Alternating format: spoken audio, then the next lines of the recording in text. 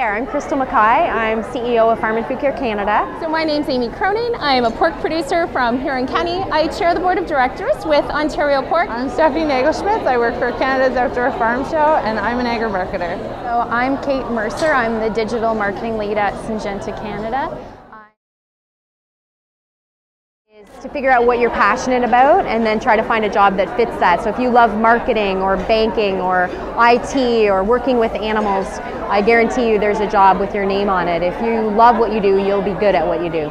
So I would encourage anyone to look into all of the opportunities, all of the careers that agriculture has to offer, because I think that no matter what your skill set is, there's definitely something in agriculture for you. If someone was thinking about an agricultural career, I would say do it, absolutely.